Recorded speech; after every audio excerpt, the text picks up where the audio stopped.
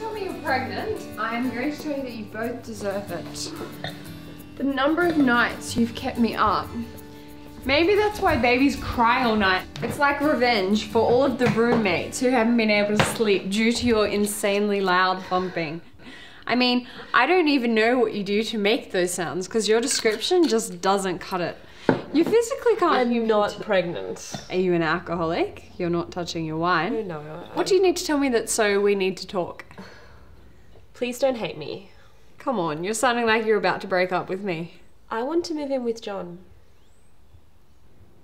Whoa, you do want to break up? No, it's not like... But he still lives in Whoop Whoop. Castle Hill.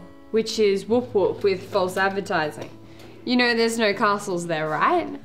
He has a really nice place. Don't be that girl we've paid out our entire adult life. No, I'm just... Selling out?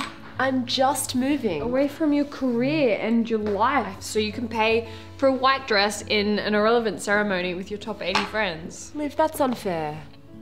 And I have kids you don't really want but think you have to have watching reruns of Teletubbies while your husband works overtime to pay for your open plan living McMansion.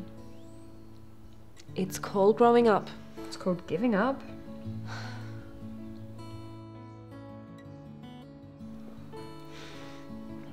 I move out in a month. And I've co-signed his mortgage. Oh, Em.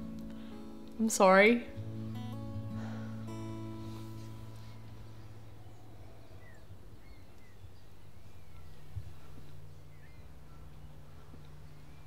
They still have wine in Castle Hill? Yeah? Here's to making as much noise as you want out there.